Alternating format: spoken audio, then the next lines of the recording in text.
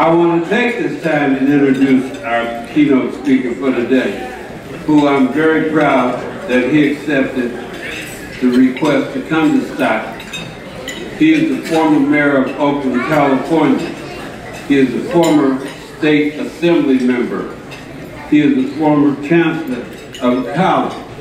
But more importantly, he's a champion for justice in the state of California. When we think of politicians, we don't always think of community activists. But in former mayor or assembly member Elihu Harris, that is exactly what he is. We served on the state NAACP executive committee together, addressing challenges in the state of California. And he is our higher education chairperson. And there's nothing more important in the state of California than the education of our children. So without any further ado, please give a round of applause as we bring forward Mr. Elihu Harris.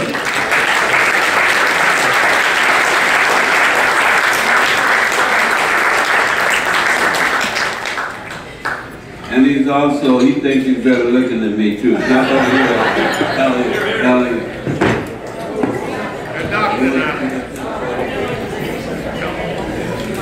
I'm coming up the wrong way.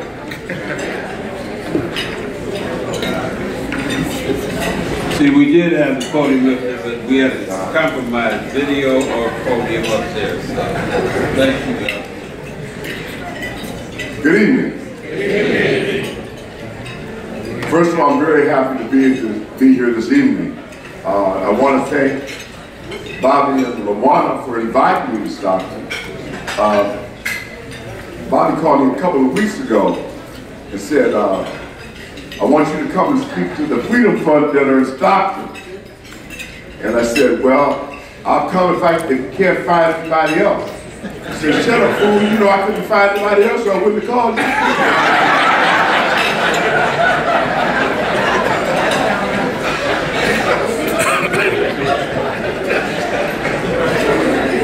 I said, what do you want me to talk about? He said, I want you to talk about 5 minutes and sit down. So I'm talking a little bit longer than that, but I'm just really excited. You know, Stockton, when I was growing up, you know, Stockton was the country. And the only reason you went to Stockton was the Highway 99 to go to Los Angeles.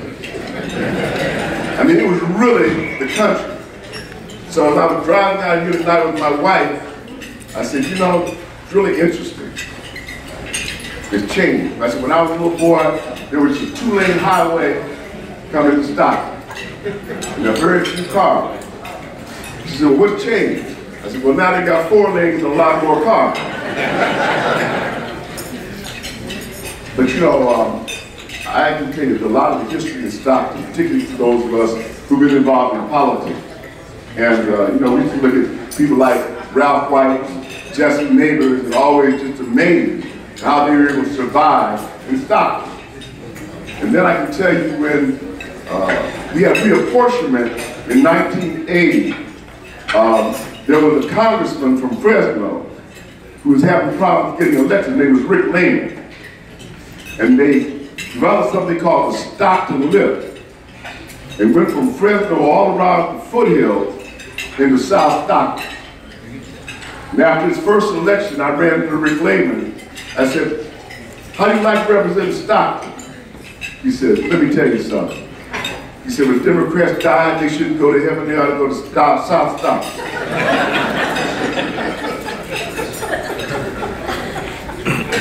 You know, these are very interesting times.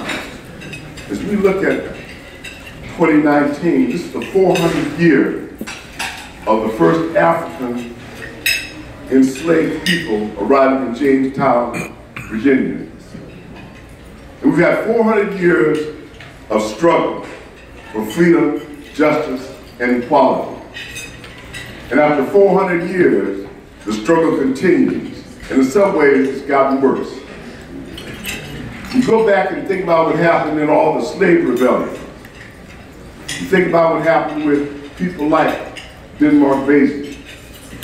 You understand the people who sacrificed like Nat Turner. And then you found out because of their sacrifice, William Lloyd Garrison started the abolition movement in 1831. And then we saw a very significant decision, the fugitive slave law, where the Supreme Court indicated something that I think is very important. Supreme Court Chief Justice Roger Taney said, black folks have no rights that white folks are bound to respect. Even after the 13th and 14th Amendment were passed, the Supreme Court has never overturned that ruling. And there's still members of the Supreme Court who still believe that ruling is the majority ruling in America. So after the Civil War, we saw the compromise of 1877. That compromise saw the end of Reconstruction. We saw the end of black elected officials in the South. We saw the 1896 decision of Plessy versus Ferguson that said separate and equal should stand in this country. But in 1905, we saw the Niagara Movement, where people like W.B. Du Bois came together with others and said, we need to start an organization that will speak about freedom, that will speak about it in the South and the North. And out of that, in 1909, as you all know, we saw the birth of the NAACP, which was the first national civil rights organization that was really prepared to challenge the status quo of racial injustice in this country. And if you look at what goes on throughout the history of this country, it's always been about individuals who are willing to stand up and fight, regardless of the odds. The movie out now by Harriet Tubman. And that movie talks about a woman who, after she got her own freedom, went back to the South, time and time again, to free other slaves. She said something very important. She said, you know, I freed 1,000 slaves. She said, I could have freed 1,000 more if only they knew they were slaves. We still got people in this country, black folks included, who don't understand because they still got a slave mind. You can't free yourself until your mind is free. If you don't know what freedom is, you won't fight for it.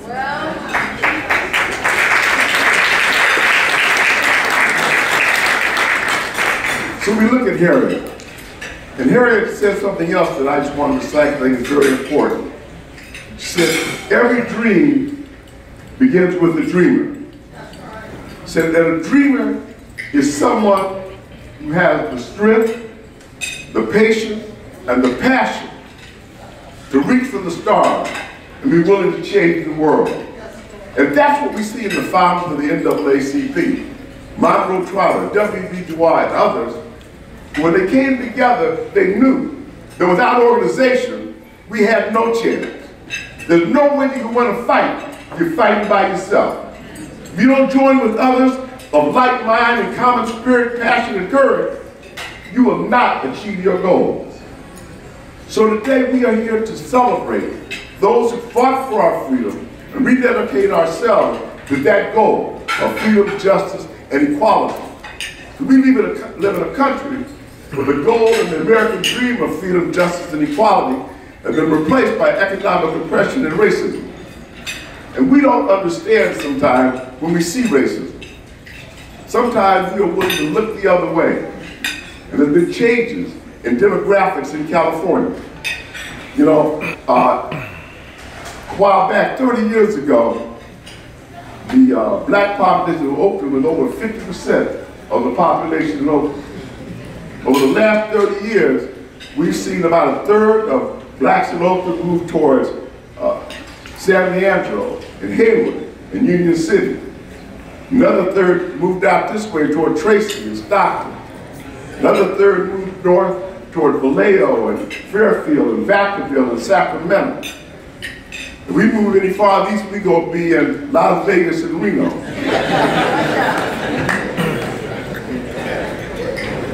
You know, there was a movie that came out recently by Janet Glover, who's a good friend of mine. And that movie is called The Last Black Man in San Francisco.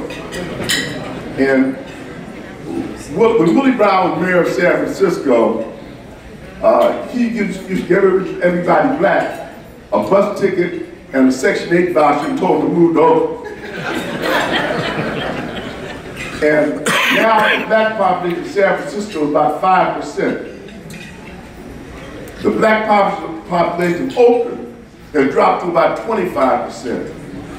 By 2030, it's projected to be down to 18%. You know, that outward migration is fine on one level for people looking for better homes. But if you ever see 580 coming west in the morning, you know, there are over 90,000 people who every week come from this part of the Central Valley into the Bay Area, and 160,000 people from Sacramento. So we got to make sure that we're not just fighting for housing, we got to fight for jobs. People shouldn't have to drive that far to get a quality job.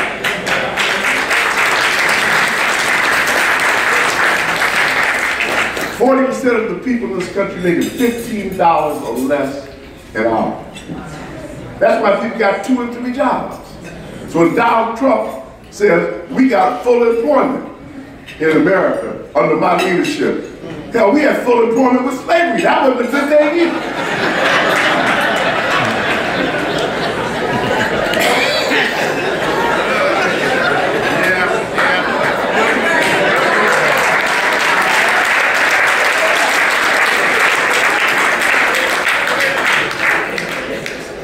There are some people who thought that when Barack Obama got elected in 2008, that we were going to be living in a post-racial America. Boy, were you confused. We got the Antichrist in the White House. And you know, there are some people who really like the Antichrist, but a lot of those people, unfortunately, are evangelicals. And I don't have anything against evangelicals, but they're practicing religion. They're not practicing a relationship with Christ. Because if they were, they would not endorse a misogynist, racist, sexist idiot. There's nothing that you can say that is consistent with Christianity represented by Donald Trump. Because if Donald Trump is a Christian, I must be something else. So but the good thing about Donald Trump is he has reminded us, for those of us who thought we were free, who thought that we had nothing to fight for, who thought that things were going to be better and keep on getting that way without our involvement, I hope you know you were sadly mistaken. We got to keep on keeping on. We got to keep working. We got to keep struggling. We got to keep fighting. We got to keep working together. So I got a couple of things I want to tell you, I want to ask you to do moving forward. Number one, I want you to continue to get an education. Don't just send your kids to school, go with them. Let the teacher know that you care about their education more than the teacher does.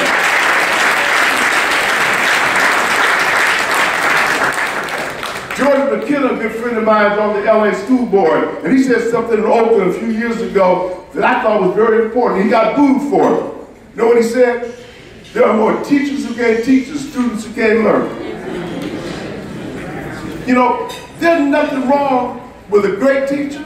We need great teachers. But I don't want you to tell me I'm supporting you because you're a teacher. I want you to prove to me you're a great teacher by educating my child.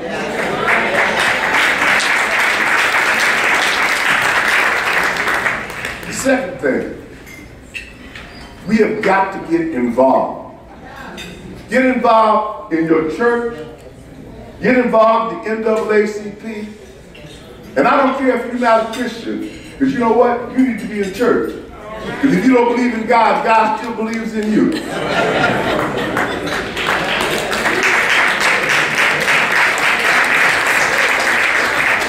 know, there are too many people sitting at home on Sunday morning. And that's okay, but they're watching football.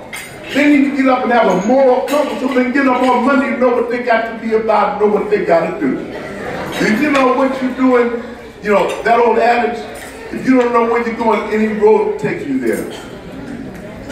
Third thing, learn your history. Everybody needs to understand history. Those who don't learn from history are doing repeated. We're repeating history right now. There are 3 books you need to read. First of all, you need to learn how to read.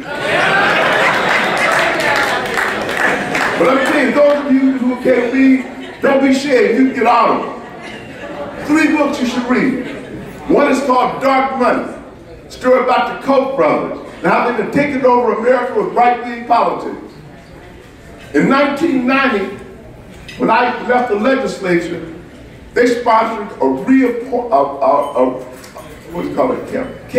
limits initiative. And you know why they sponsored it? So they could get Bully Brown out of the speakership. They put that money up, we didn't even know it at the time. Read and understand how that dark right-wing corporate money is changing the politics of America. Another book you should read, The Warmth of Other Suns. Learn about the migration of blacks out of the South to the West and the North. And what the struggle was then that led them out of the South, the struggle that led them east to west, and the struggle that continues. Because what happened in the South was, they didn't care how big you got as long as you didn't get too close. In the North, they didn't care how close you got as long as you didn't get too big. You know what's happening now? They don't want you to get big or close. In the North, the South, East, or the West. Because now economic oppression has taken over wherever racism has left off. If they can keep you poor, they don't care where you live and you can't afford to live there. You know what's happening now in the Bay Area? The median income for a house in San Francisco is $300,000 a year. Shoot, I'm telling you, I told my wife, we gotta get me one of those RVs and just like get out of there. The third book that I would like you to look at, if you have a chair, is The New Jim Crow. They replaced slavery with prison. And they said, you know what, we fill up those prisons with black folks, we'll all have jobs. And I told young people in Oakland, the crime didn't pay. They said, you're a fool. I said, what do you mean I'm a fool? Crime doesn't pay? You see, yeah, it does pay the bailiff, the judge, the lawyers, the prison guards, the sheriff. Everybody's making money off black folks being in jail. And they put us in jail for the same crime the white folks got rehabilitation for. They had a different set of sentencing for those who use cocaine and those who use crack. In fact, those who use cocaine, they got treatment. Those who use crack went to jail for 20 years for nonviolent crime. We've got to rearrange the justice system. We've got to make sure that people understand restorative justice has got to be more than just a goal. It's got to be reality in California and around the world.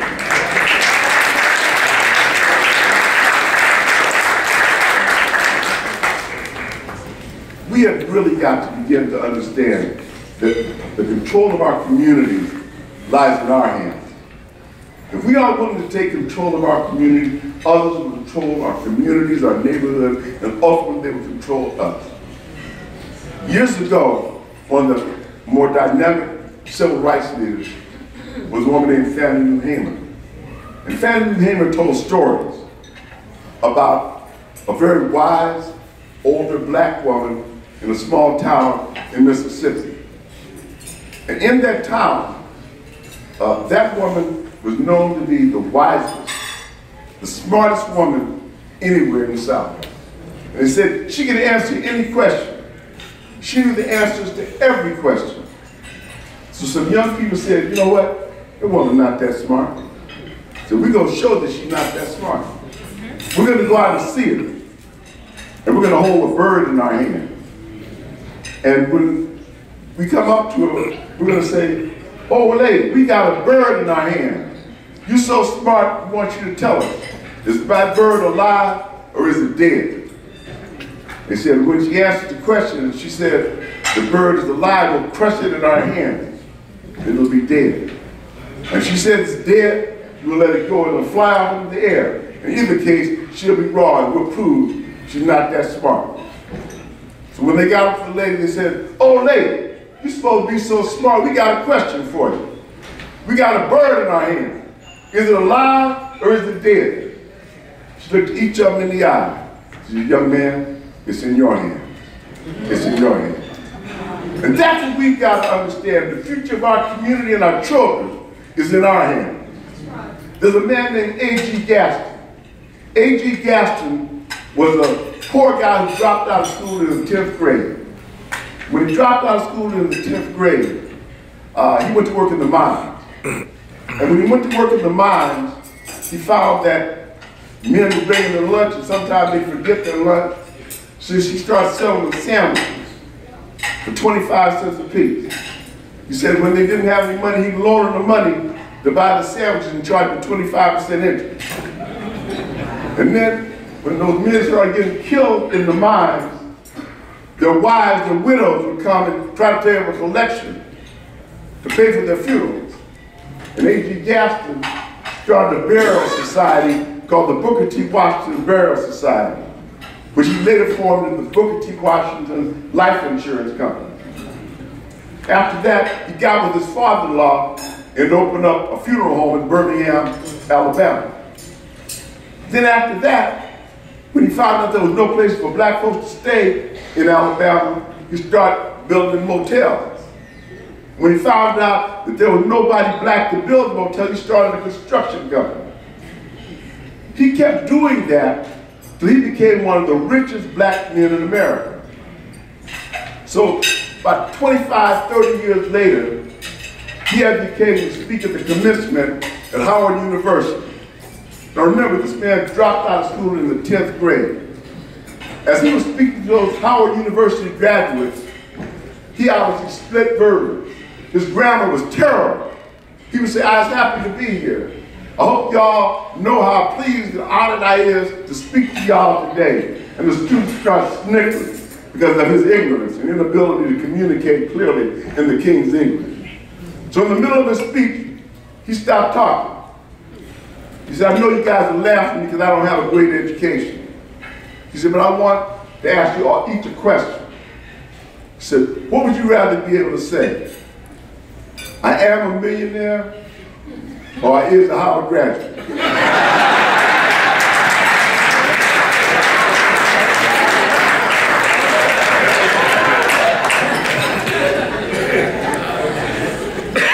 So we need to understand, just like A.G. Gaston, we've got to create jobs for our young people. They need to understand that there's opportunity. When you tell them to go to school and get an education, there's got to be real work, real opportunity at the end of that educational window. We've got to show them that we will fight for them and they must fight for themselves. We've got to teach by example rather than preaching. We have to do what we've done and what our grandparents and forefathers did through the NAACP and our churches. We got to organize. We got to make sure the church is not a one-day-a-week institution. And when we come to the NAACP Freedom Center, we've got to leave here as evangelists. There's no black person or even white, Asian, Latino, red, white, blue, pink. Everybody needs to be in the NAACP. Without organization, we will slip back into the abyss. So I would tell you as that old lady told those young men in Mississippi, just as Martin Luther King told us in his 1967 book, where do we go from here? Chaos or community? It's in your hands. Thank you very much.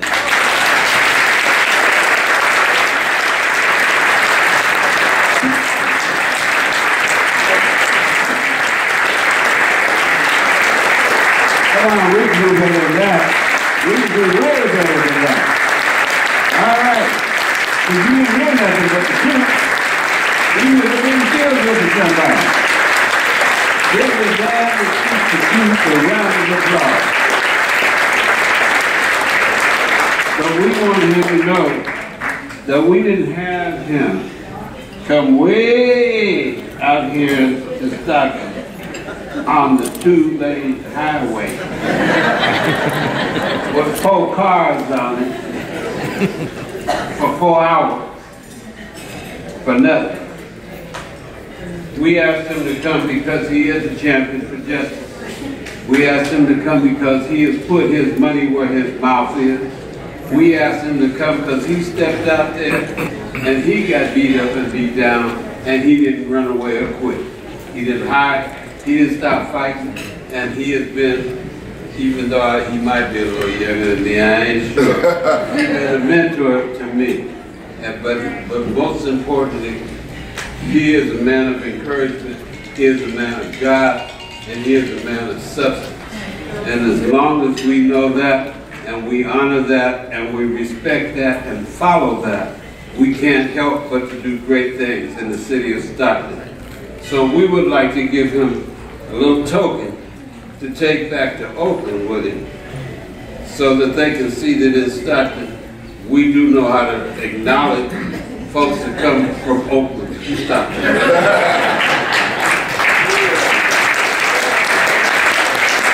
More importantly, to Oakland via LA, because see, I'm from Southern California, so, you know, he and I are both immigrants to the north.